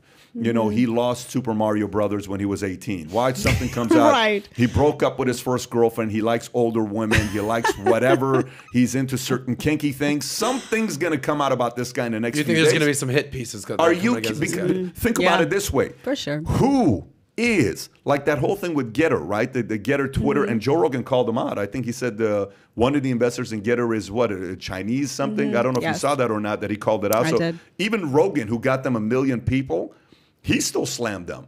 And he said Joe Rogan slammed social media platform Getter, call it, what does he call it? Fugazi, just days after Fuckery. fuckery. Yeah, okay, Joe, Fuckery. and Fugazi, just days after joining, go a little lower. Okay, so anyway, so Great Joe ad, Rogan by the calls. way. Joe Rogan calls out this new app because the investors in the back end are Chinese. But right now, Silicon Valley, think about how many people, like our most viewed interview on Spotify is Dr. Malone's interview. Right. Our most viewed interview ever on Spotify is Dr. Malone because everybody says, where can I get it? Spotify. You can go to Spotify. Okay, we don't have a Rumble account. Rumble account CEO reached out to me. We're going to have a conversation, see what happens there. But I'm not on Rumble. So point being, if this happens, and they're now fearing what Rogan's doing, Yep. if Daniel stays strong, as big as Spotify is, they're about to blow up even more. Oh, If he yeah. stays strong, they're about to blow up even 100%. more. But see, this should terrify everyone. What's going on? I mean, and you know, I saw that Joe Rogan was a target, so I started listening to him because I was like, what is this guy doing over there that's getting so much heat? People are terrified. He's just having people on and asking questions. He's just having guests. They're coming on, Yeah. doctors. He's asking questions. He's not telling everyone, don't get vaccinated. I have never heard him say that. He's saying, look, I know people who had bad side effects. I know people who didn't. What's going on here with the data? You know, he had a video was released the other day that I had missed from December where he's talking about how pharmaceutical companies, they're the only ones that retain their raw data. This is important information. And you have Americans left, right, and center right now who are tired of establishment media. Because, yeah, you know, you showed that article and it says, oh, all these medical professionals hate this. Who are you talking about? Are you talking about big pharma allies that are threatened by someone who's actually asking questions to people like Malone? Why are you so threatened by Malone? You have 1 million doctors sitting on cable news all day long that for the last year and a half have been spouting lies and nonsense that have then, we've watched every single one of those things be disproven. Most of them have never apologized for anything. But you can't listen to Dr. Malone on Joe Rogan give his opinion and talk about what he sees happening. Why is there a shutdown? So people should be absolutely horrified by what's happening. And you know what? Go and listen. Go get on Joe Rogan's show and just listen. Because the same thing happened to me. You know, I was shut down for misinformation on network television. I then wrote an article. I don't know if you know this, but the Daily Mail had approached me. I saw that. They took it back or something like that. They pulled it down in the middle of the night. They asked me. Daily Mail. The Daily Mail asked me to write an article about my stand on vaccines. I wrote the article. I submitted it. It was edited. Like, I agreed to the edits. They published it. In the middle of the night, it disappears with no explanation. This is happening to people in every aspect of media. There is a shutdown of people just asking questions. So, you know, and nothing I said, I then posted screenshots and I was like, look at what I'm saying. I'm telling people to make their own informed decision based on their own risk-benefit analysis and their own conversations with their doctors. That's somehow threatening to Big Pharma. And of course it is, because Big Pharma is coming out with one-size-fits-all approaches, and one-size-fits-all never works in medicine. It never works in health. Anyone who's had any health obstacle in their life knows that one-size-fits-all is garbage. So be scared. You know, when we were talking about the election, I remember people talking about, a stolen election. And I didn't buy into that because they were talking about voting machines. And I was having conversations, I was on Fox News at the time, with GOP officials on the ground who were telling me, this is not true. We are Republicans. We are making sure we are counting these. We are manually counting them after this stuff, is tallied up in the machines. This is not happening. And I say now, if you're going to talk about an election and collusion, what you really should have been talking about is this stuff.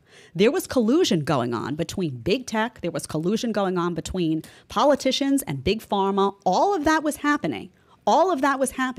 That was what led to the election changing the way that it did. It wasn't about COVID. It was about all of that stuff. It was about manipulation of data. It was about manipulation of information. It was about CNN's tracker that was up, the death tracker, and now suddenly is not there. This was all targeted. So if you're a free speech advocate, I don't care. I don't give a damn if you're a Republican, a Democrat, a Libertarian. If you are a free speech advocate and you just want people to be able to have their voices heard, to have their questions answered, then you should be appalled by what is going on right now with the shutdown of voices. And Joe Rogan is an example of that. And the only reason he's getting attention is because he has a ton of viewers. And they're like, oh my God, this may convince people to realize that they should have ownership of their own lives and their own health. That's all it's about. His viewership puts MSNBC, CNN, Fox News, Hannity, Tucker to shame. I mean, we had the stats up last podcast. And I don't agree with him on everything. I mean, Joe Rogan and I don't. As Pat says, the most necessary voice in America right now. He's right the now, most he voice is. in America. And so is every individual podcast. And Yeah. that's, people are like getting away from corporate media and they're listening to people like you. They're listening to people like Rogan. They're listening to all of these people who are just telling you what they think and having guests on and asking hard questions. That's all it's about. But science is meant to be questioned. And if you are opposing that, then you're endorsing propaganda. But Jed, the problem with Big Pharma is that there's no money in natural immunity. It can't be monetized. I said that for a very long time. Exactly. Right. So if there's no money in it, why the hell would they just encourage that? Yeah, there's a lot of money in vaccines and masks and everything. There's over 140 studies now that confirm natural immunity. Natural immunity is not new. This is not a new concept. When I was pregnant and I went to the doctor and she tested me, things like measles and chicken pox can be dangerous if you get them when you're pregnant. So she said, we're going to test you. We're going to test you for antibodies. Even though I had been vaccinated for measles when I was young, I actually had been exposed to chickenpox. I never got the rash, but I had the antibodies. She tested me. She said, okay, you have the antibodies, and don't worry. She didn't say, oh, you have the antibodies, let's give you a booster. This is not new to scientists, and there's a lot of doctors around the country that have been outraged. These are doctors who are vaccinated. The guy who wrote my medical exemption is vaccinated himself. These are not anti-vax. It's not a group of anti-vaxxers. These are doctors who are saying, Dr. Malone is vaccinated. Yes, he's He took vaccinated, Moderna. and he's been he got labeled COVID. He thought he was going to die. He's been labeled as anti-vax in virtually every headline that's come out. That is absurd. Even though he took He took the vaccine. By the way, I mean, listen. This is the part that becomes a challenge.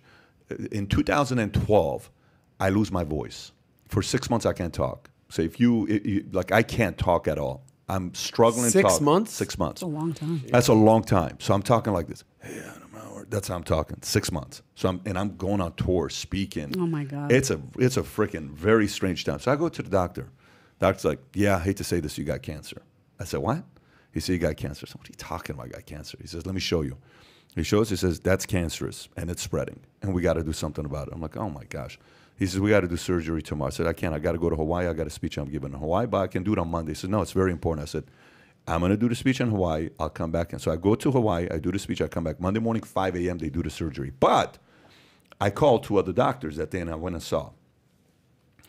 And the other doctor says, nah, I don't think it's cancerous, but you should do the surgery. No, I don't think it's probably going to be benign. But, you know, best thing is to handle it ASAP in case it is cancer. Okay, Monday morning, 5 a.m., we go in. Surgery's done. I wake up. They take it out. They call me 2-3 days later, and I'm in Colombia out of all the places. And he says, hey, it's benign. You're fine. Okay, great. Fantastic. But the process was, after the first person told me I got cancer, I got a second opinion. Right. When somebody tells you what you got, you get a second opinion.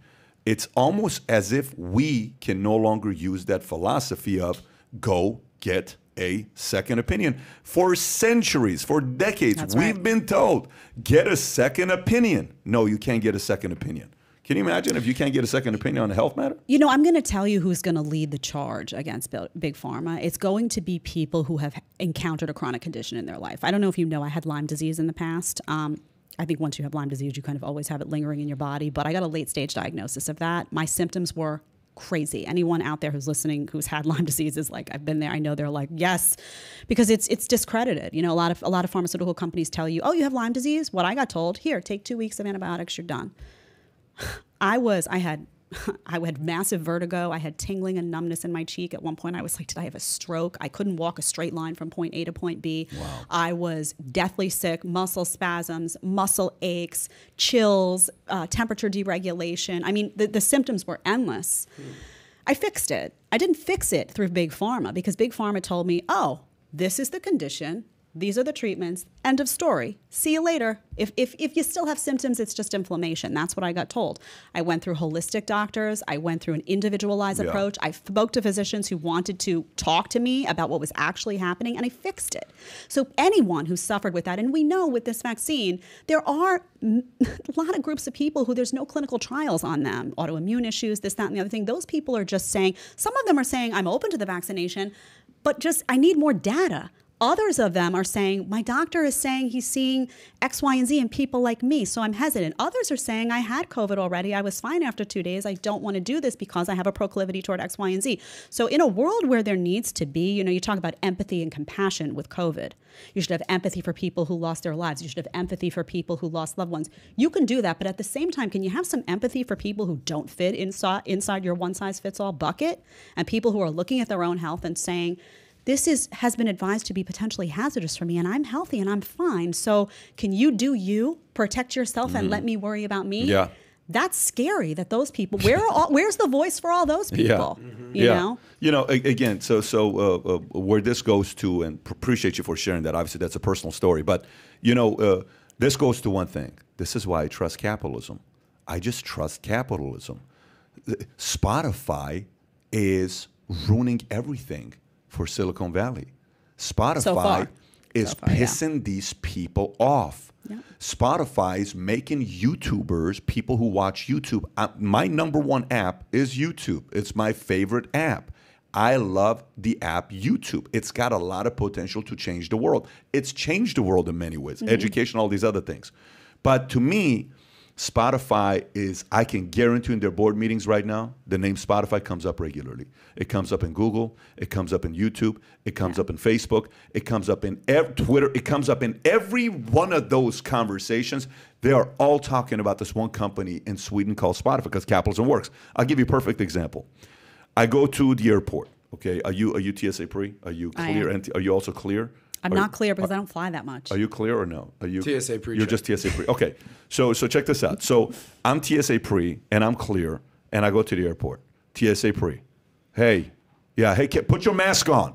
I'm like, oh shit, sorry. Put the mask on. Damn, because I forget in Florida. Like literally, I forget every time people have to tell me. Clear will say, hey, do you mind putting a mask on? Do you need one? We have a clear mask we can give you. Here we go. We'll give it to you. Oh, thank you so much. Okay. Perfect reason why capitalism works. TSA pre. Public company, government organization, okay? Clear, private company, okay? They have to serve you. They have to service you, or else they don't get business. Right. TSA pre, if you tell a TSA pre employee, what did you say? I'm going to write a negative review on Yelp about TSA pre in Dallas. Good luck. Fort Worth. They're gonna say, I don't give a shit. Right. Tell it clear. What's your name, Johnny? No problem. I'm going to write a negative review and I'm going to send an email. Oh, please. So what can I do to make it better? I'm so sorry. This has been a terrible experience. Let me make it better for you. What can I do? That's capitalism. Capitalism is about serving you, and the government organizations are like, you better listen to me because you don't have an alternative. Okay. The other day, Jen, we're going through, I don't know where we're going. Where were we last week? I don't even know where we were. Anyways, we're going somewhere, and Jennifer's got the milk because, you know, baby's still 6 months, so she's still going through the phase of, you know, all the machines that she's got to travel with. Yeah. But she has the milk, and she puts it through. And the guy's standing there, and it's been 10 minutes. I'm like, I got a flight. I said, excuse me, is there any way you can, how soon can you guys take a look at Jen's back? Wait, we'll let you know. And walks off. I'm like, dude, I'd love to slap you upside the head right now. Yeah. But if I do, I'm going to jail if I do that because you can't do that, right? That's not customer service. Let me get with you in a minute. Let me see if I can get somebody. That's TSA. So trust capitalism, man. Long term, as long as capitalism is this core system where people can compete in the marketplace, product prices will go lower, products will improve, websites will get better, experiences will get better, customer service will get better, customer experience. In every possible way, capitalism can help make your life better because they have to compete. Think about what these guys don't compete is when those things don't get better. I'm listening to what you're saying, and I 100% agree, but my mind immediately goes to schools because you have kids all around the country suffering in schools that don't work. And every time someone suggests vouchers, every time someone suggests charters, every time someone suggests turning, you know, bringing the free market into the educational system and doing something, actually doing something about that, Democrats come back and say, well, no, it's just more funding that we need. Meantime, we've been giving funding to schools for so long, more and more and more money, and it doesn't produce results. This was the whole thing with Betsy DeVos, right? That's exactly right. She got vilified. If you watched anything on the left, you think she's the most evil person ever. She was about school vouchers, and that's essentially capitalism, See, right? The reason, you know, you asked me in the beginning if this was my hill to die on, the vaccines, and I said, it's not about vaccines for me. It's about freedom. It's about empowering people. It's about, you have a kid and you have one school in your district and that school is failing and you want the opportunity to take your child into a better school system, into a better school, and you can't do that. I want to empower that family to be able to do that. I want to force those bad schools to perform better by having to compete with a really good school that now kids are flocking to. And again, the reason people on the left often oppose all of these things is because it removes power from government and it removes power of government over you. Government then can no longer tell you what school you put your kid into. And once people realize that they don't need government for those things, that they can rely on themselves, that they have some freedom in society, they can build their own lives, that they get to keep more of their hard-earned cash, all of those things, government becomes less and less powerful, less and less needed. And the politicians that are espousing big government lose favor with the public. So the whole system is broken because of a lack of freedom. So I was talking education because I came out of education in television first. Now I'm talking about vaccines. I could be talking about anything, but what I'm really talking about is freedom. That is a hill I will die on, more so now because I have a 2-year-old and I'm increasingly worried about the world that he's coming into. I want him to be a free thinker. I want him to live freely. I want him to be able to build the life he wants for himself and make his own choices for his own health and his own family. And I want people who are going to be an obstacle to that to be voted out of office and to get out of his way. So he has given me a great sense of motivation and power at this time, and I just think of his face, and I'm like, this is worth fighting for. Respect to you for doing that. Respect you for doing that. A couple things before we wrap up. One, Meghan McCain. Okay, so Meghan McCain, she also is no longer with them. She was going through some challenges, and I think she openly talked about the fact that she had a mental breakdown while she was pregnant. I don't know what it was. There was something she went through that she's like, man, I just can't handle this. This was like, I'm worried about the risk for my kids, all these other people, all these other things. Who would you say if you or Meghan, because Meghan can't stand Trump. Like that's the ideal person for you. You know, you want somebody like that. And you called Trump a third grader for calling out Chris Wallace or whatever it was. And then you said, if Obama went through it, you didn't say anything, you know, that whole thing you talked about. Who do you think could work for The View? Is there a name or two or three that you would say? No, I think it has to be someone that, I think they're going to wind up probably hiring someone who hates Trump. But you can't just hate Trump. Like, you know, Meghan McCain personally, she and her family have issues with the Trumps, and she's been very public about that. But I don't see her as someone who wouldn't give credit to a policy if it was due. That's no good. You have to hate Trump across the board. That means everything he does is wrong, everything. I think they'll probably wind up hiring someone who works for a CNN or, you know, a company that, you know, liberals like to see conservatives. Oh, well, they're legit. They work for CNN. So there's one name that came to mind that's on CNN. That's exactly who I thought of. That's the girl with the initials. It's not I know Anna Essie. Navarro, is it? Not Anna Navarro. Essie? She's the Essie Cup. So I know Essie pretty well. It's possible. I think you. She's a conservative, but she's on CNN, and I think she's definitely not a traditional liberal at all. I think they're going to. You'll to know probably her with the glasses. Bless you. They're going to find someone who agrees with them most of the time, disagrees politely, and on the key issues. SE, remember, there are key issues that liberals prioritize. Okay, so there's key, right? You know, Trump. What happened on January 6th. Right now, these are hot issues. There's issues about race that you can't ask questions, you know, critical race theory, or the conservative they pick, and I say that in quotation marks, has to fall in line on those key issues. They can talk about low taxes. They can quietly disagree that maybe Kamala Harris isn't a great candidate, but it has to be in a way that doesn't disrupt the narrative.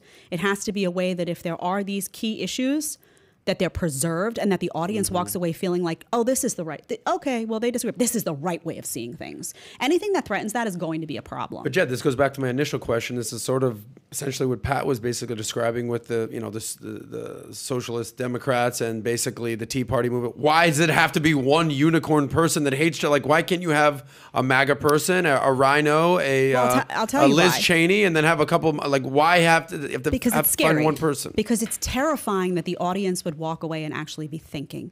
Why is that scary, when I left though? the View, I will tell you, I got so many messages from people who said, I disagree with you, but you made me think. I disagree with you, but you changed my perception about what a conservative is. I disagree with you, but I don't know. Maybe I think about this, and this a little bit differently now. That is terrifying to a liberal establishment, old school network that has a goal. There is an agenda. You don't see anything clearly till you realize there is an agenda here. What's the agenda? And the agenda is to have someone on there that you can claim a diversity of thought label on, but actually not present diversity of thought to the audience. So it's a claim, and you know, it's a facade, is what you're saying. It's a facade, 100%. And if you do get somebody on there like me, I think Megan, you know, stood firm on conservative principles in many ways. I think that it presents a problem. Sometimes it presents behind the scenes problem. That was not the case with me. Seems to be that was the case with her, that she was sensing some friction there. What about Abby Huntsman? Abby's very neutral. Abby and I have been in similar jobs. I don't know if you know, Abby hosted Fox and Friends Weekend before I did, but Abby's very... She's kind of neutral. She wants to see both sides. Her brand is very much like, let's come together. What's wrong with that, though? I don't see. Not enough fireworks? Right. See, the challenge TV? is you No. want fireworks, but you almost want somebody, like, I think their ideal candidate would be somebody that created fireworks, but the audience didn't like. Didn't or did like? Didn't like. Didn't like, because they're unconvincing then. I got They're one. unconvincing. You need to be unconvincing. You need to be unconvincing. Unconvincing. Yes, because if you're a convincing conservative, you have compelled people my to gosh. think. Let me tell you, I have I don't one even know name. what the hell that means. Well, I have a name that Unconvincing. if this Yeah. person was on there, I think it'd be like the top show competing with everybody.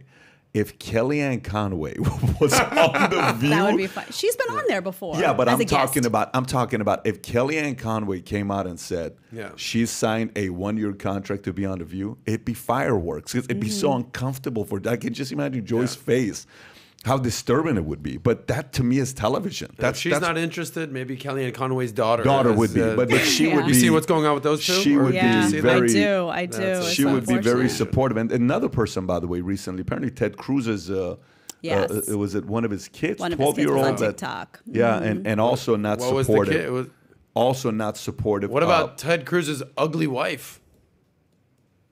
You're saying that because of what Trump said. Yeah, exactly. Well, yeah. you know. I'm just making that clear. Clearing Yeah, that of path course. for you. Yeah, well, because I of think what everyone Trump knows, said. yes. Yeah, and that goes to show you too. Hey, like, Ted, your wife's ugly and your dad killed JFK. Do I have your vote? Yes, sir, Mr. Trump. Thank you. All right. Ted Cruz lost a lot of support after Are that you because they kidding were me? like, "What? Who are you? What do you stand for exactly?" So yeah, Sham. of course, that's politicians, though. Again, I always tell people, don't pledge allegiance to politicians; they will disappoint you. Pledge Hey, allegiance if to there's principles, anything and that you will I win. took from this was a lot, and I think obviously she's awesome, is not the allegiance to any political party or any political That's right. person. Just do you, and you can agree and disagree, and it's an issue thing. Mm-hmm. What a lady we got, right? What a here, man. lady we got. What a here. I hope lady. you guys have had fun. Yes, I've had fun. This was great. So tell us about Bila.locals.com. Yeah, so I got tired of social media censorship. You see what's been happening on Twitter in particular. People are getting banned. Malone was banned. Everyone's getting banned for this and that. I've had numerous friends that have just been reporting facts that get banned. Then, of course, when the CDC comes out and supports it, we're like, oh, is that not misinformation? What's going on here? So there's a place called Locals that I spoke to their reps over there, and I said, you know what? I want to create a censorship-free zone where I can talk to people, where I can share information, where they can share information with me,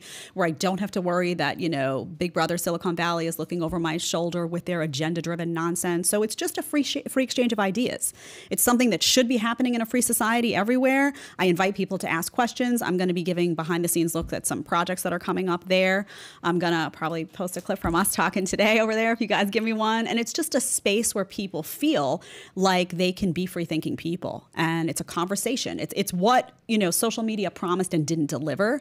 So it's bila.locals.com. There's going to be some family stuff. It's not all politics. It's going to be, culture, media. It's going to be family. It's going to be value-based. Some stuff about my book, Dear Hartley, and what I hope for the next generation. But more than that, it's just going to be a space where people feel like they can be themselves and they can ask things. And I'm not going to criminalize them for asking a question. You know what's gotten a bad name or rep these days is the word free thinkers. Right. Like the word free thinker has now been hijacked. Like, oh, you're a free thinker. I don't know about this guy. He's thinking for himself. It's very dangerous. Very weird, right? What's the opposite of free thinking, though?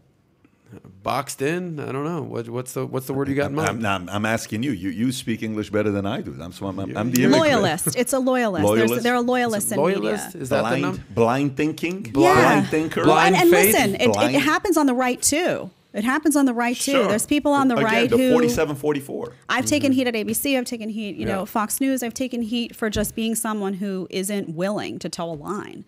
And there's, what the thing is that's frustrating is what I'm doing is reflective of the average person out there. People don't just have those loyalties. They ask questions. They sit around the dinner table. They agree. They disagree. They're not living in that DC bubble of that media elite.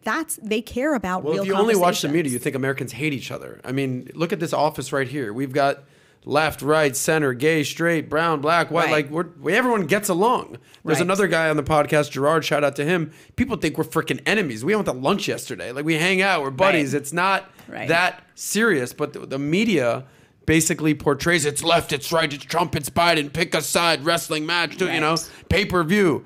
AOC, Candace Owens, let's fight it out. I'd like to see that, by the way. And, that would be fascinating. You might even want to be coming off the top rope. Maybe I could. Can I moderate that? I'll moderate it. I don't feel like you're going to be moderate at all. I feel like you're jumping in. I can moderate it. You're coming in with the people's elbow, Jed. That's true. I'll have elbow pads on, hopefully.